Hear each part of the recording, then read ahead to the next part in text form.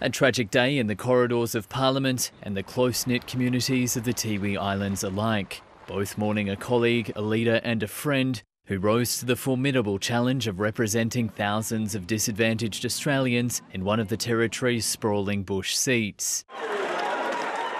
His election in a 2016 Labor landslide was only the latest chapter in a lifetime spent improving the lot of his people, especially those from the Tiwi Islands he called home.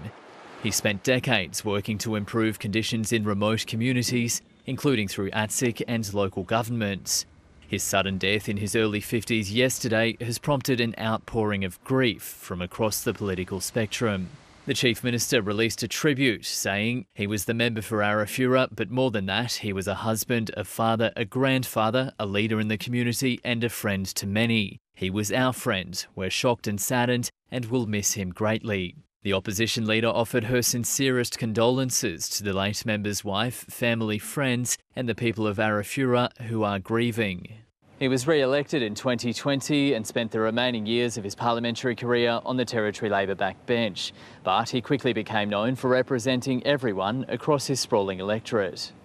He's survived by his wife Ebony, children and grandchildren, who along with many of his constituents are in mourning today. Jesse Thompson, ABC News.